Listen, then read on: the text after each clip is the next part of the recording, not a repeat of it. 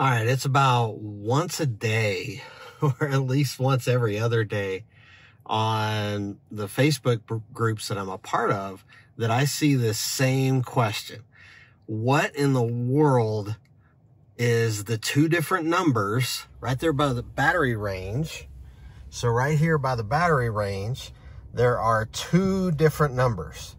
So I have a lot of questions that show up. It's like, what in the world does it mean to have 229 and 69? So there is a simple answer to this.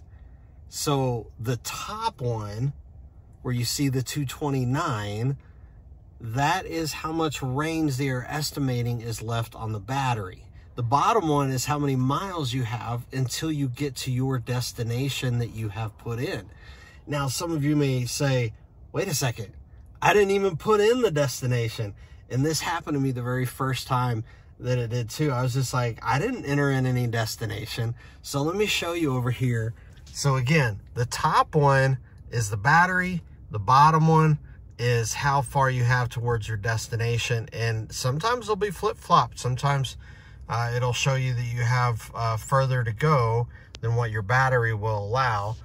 And if you look over here, there's nothing. There's nothing on, but this is CarPlay. So what this ties to is the range on navigation within your Ford system. So sometimes there will be a address that will get entered in somehow. I had it pop up on accident for me. But yeah, basically wherever you want to go, if you want to just hit that right there, then let's just say we wanted to go to Denver.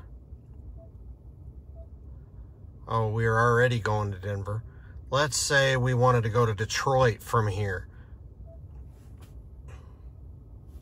And then we'll replace trip. It's taking a little bit longer. All right. Now, if you see on here, this actually shows you how far you can go. Really what that circle is, that's how far you can actually go before you run out of battery. Continue 1/4 mile on Mesa Road, then make a slight left turn. Now, if you notice, this has changed. It's still 229, but this is now 151. And what that's telling me now is there's not a flag there anymore. If you notice, it's actually a little charging looking thing. That's how far it's going to be until I actually get to the next charging station.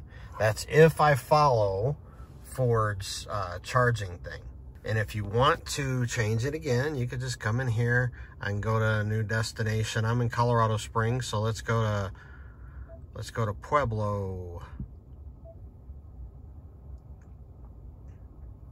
Let's go to Pueblo West.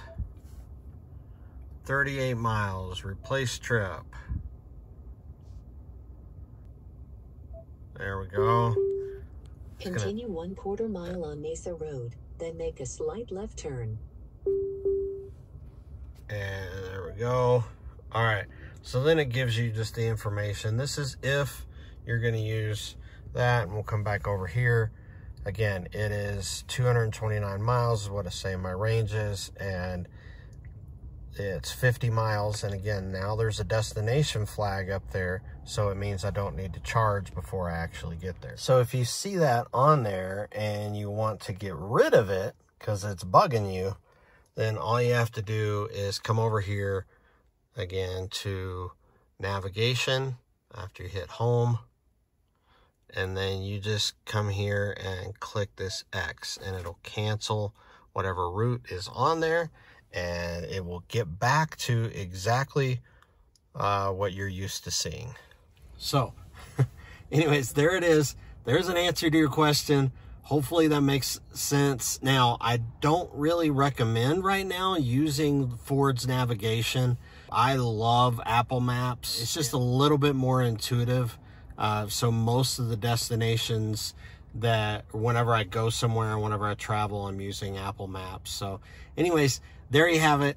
Let me know if you have any more questions in the comments there, and I'll try to do a video about it. Appreciate you guys. See you on the next video.